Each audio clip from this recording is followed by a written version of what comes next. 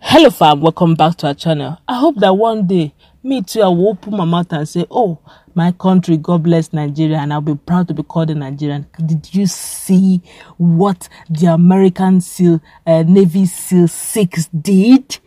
Because of one singular citizen, they came straight down to Nigeria and did commando just to save their country, their citizen. Honestly, it's worth applauding. But that's not the news we're actually giving you today. It's the fact that even the Americans are beginning to see things that we are seeing in Nigeria, and it's really pathetic. They're beginning to speak up.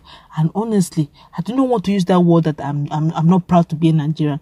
I'm hoping that one day all of us will look back and say we are proud. But I hope that will not end up as a wishful thinking. But before we go into the news proper further analysis, we'd like you to subscribe to our channel by clicking on the red subscribe button. Beside it, you will see a bell notification icon.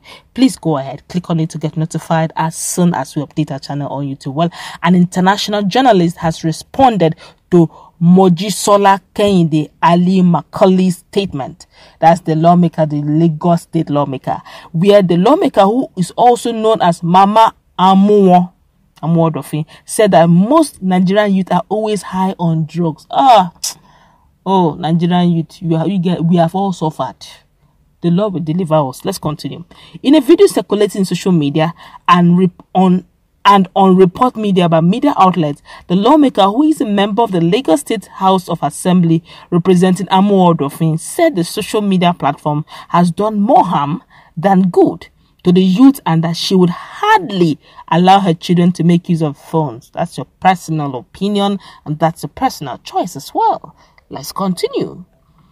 She also stated that most of the youth are giving excuses for their joblessness, as many of them can become a tailor as your son or your daughter is, a plumber as your son or your daughter is. Let's continue. And get a brand for themselves rather than always being high on drugs. Can you imagine the person we voted in? Let's continue.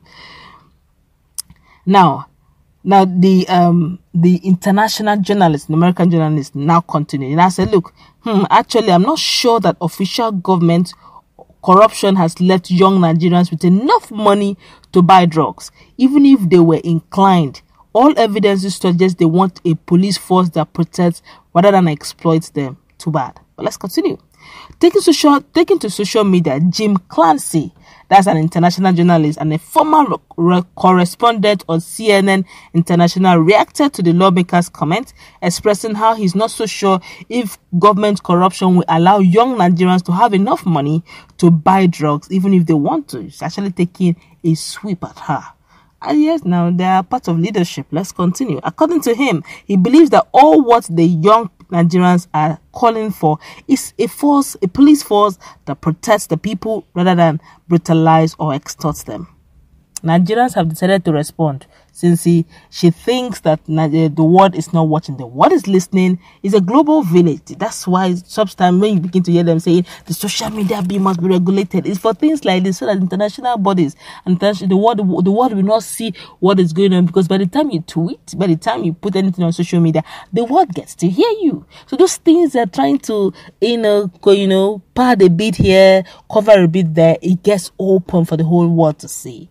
And now that gives us also room for the international people to also intervene from time to time over issues that are usually will not have been known if not for the help of social media.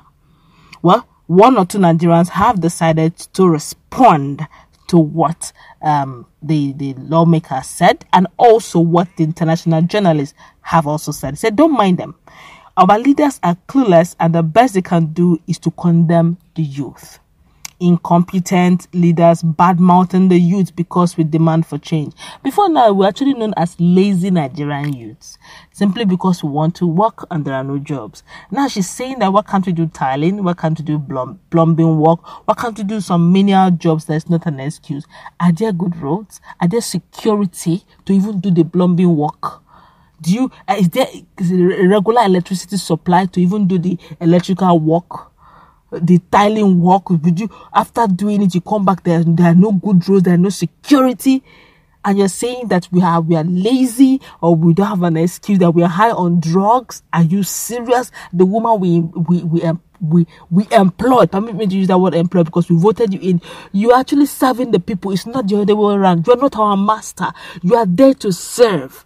Now, coming in, shoving your opinion through our throat is not only high-handed. It's actually it shows that you lack empathy for the youth.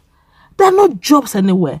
In some senior claims, there's some level of payment, all right, some little stipends here and there to keep the body, soul, and body alive. You say, okay, Nigerian, you should go into agriculture. They want to go into agriculture. There are no security. We keep hearing the issue of Fulani headsmen. How many of your children are even into the agriculture you're talking about? You're telling other people, okay, do tiling work, graduate, no problem. It's an honest job.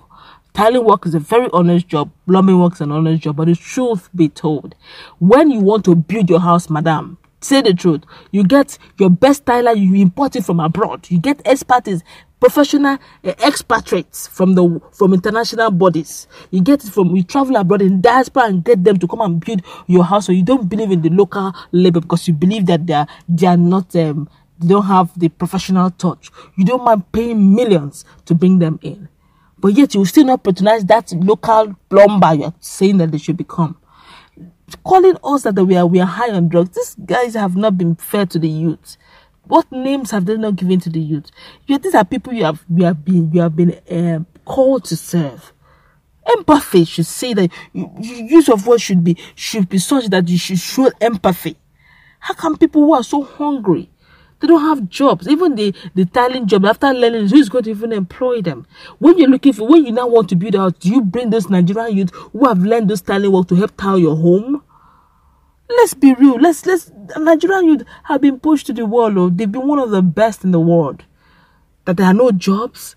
They've been patient. Some of them go to school, come back. Even the taxi job they do. After they finish doing the taxi job, last man, the rest, and all these traffic people will not even allow them. The taxation on the road will not allow you to see well. And these are the things we're talking about. And we're trying to let them know, say, look at our plight. This is our pain. And the next thing you say is that we are high on drugs. It had to take an international journalist to remind you that the corruption in Nigeria will not even allow the current youth to have access to money to buy drugs. How much more to be high on it? What have you asked for that is too big? That we want security, better life, better security system, so that when we do that, our plumbing work, nobody will come in here and nobody will come and exploit us or steal our monies. That when we go to the farm, we are sure that Fulani herdsmen will not come and use their cows to finish our crops as soon as they're growing. We can't even, after cultivating, we can't even reap what we have sown. And by the time we want to protect our crops, they carry their ammunitions and guns to do all manner. Have we asked for too much for security? No, we haven't. But let's hear what Nigerians are saying concerning this. I'm so pained. This one here is saying, thank you so much, sir. Actually, our leaders are the ones high on cheap codeine. Even the COVID-19 palliatives to be shared to the masses was stolen by those kleptomaniacs in power. This one here is saying, this is the hallmark of the irresponsible, oppressive, and insensitive government that has brought this nation to the current state we find ourselves in. This one here is saying, they can't stand the truth. They will be coming for your head soon.